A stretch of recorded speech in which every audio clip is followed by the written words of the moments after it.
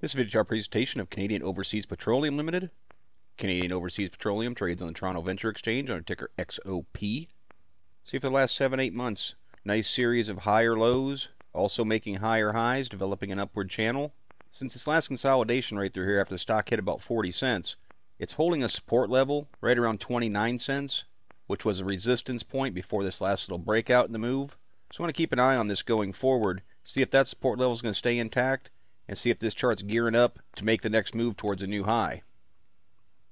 We've got the MACD coming right back down on the zero line. You can see from the histogram bars moving back towards zero that it looks like the MACD is going to curl, drop another bullish cross right there at the 0 point, which would indicate a short-term shift in trend, and more than likely coincide with the stock trying to move back upward.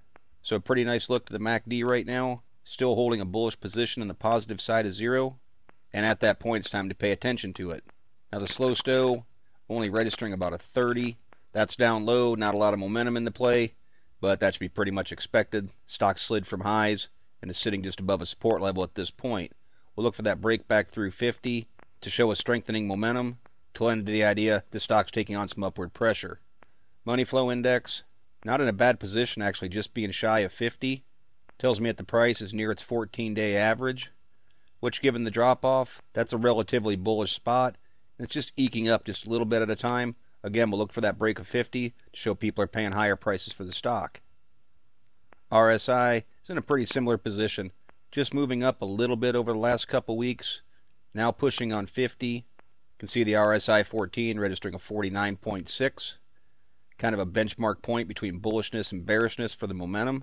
Similar to through here, we want to see that break through 50, show that momentum is starting to build, and then put some distance between 50 and have the RSI start getting close to 70 to lend to the idea that the bulls are taking control of momentum. So the indicators are in some pretty nice positions overall. Always definitely like any upward channel. And as I mentioned, what we'll be looking for from a support level is right there at 29 cents. Any dip below that should pick up some more support right here at about 26.5, 27 cents. But for the intents and purposes of trying to continue to make the higher lows, I'd really look for 29 to hold. Plus that keeps the stop loss of less than 10% from current levels. So 29-cent mark is pretty important to us going forward. Now as far as resistance goes, I'd look right here at 34 cents first. That was a tough spot for the chart back in September and again in January. And it was trying to hold its support after this last little run. And when that caved in, Classic TA says that support point is going to once again serve as resistance. And based on the history of it, I'd suspect that's going to be a pretty tough spot.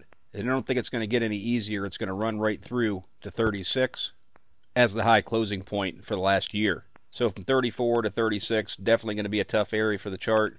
It's a 15 to 20% upside from current levels, depending on where you're going to. But overall, if it can break through those levels, the odds are greatly increased. It's going to go up and test around 40 cents or so to try and continue this upward path that the chart's been on. Decent liquidity in it, 650,000 shares traded on Thursday.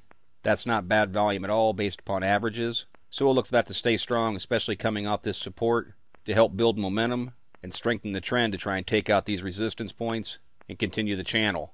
So those are the things that we'll be looking for in the XOP chart. But as always, it's merely my interpretation. I'm not a financial consultant. Strongly encourage you to do your own proper due diligence. Consult with a qualified financial advisor before making any investment decisions. Past performance is not a guarantee of future results.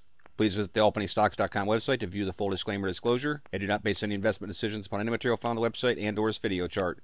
No person employed by All Penny Stocks is a registered investment advisor or licensed broker-dealer. Thank you for watching. Trade smart.